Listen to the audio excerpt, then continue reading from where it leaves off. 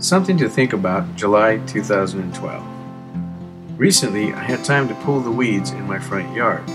While I was pulling weeds, I had a moment to think about, what does pulling weeds have to do with God?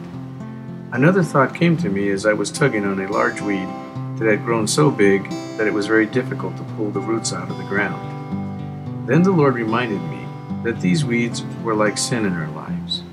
When we are so busy that we don't deal with our habitual sin, it begins to grow and it is harder to get rid of.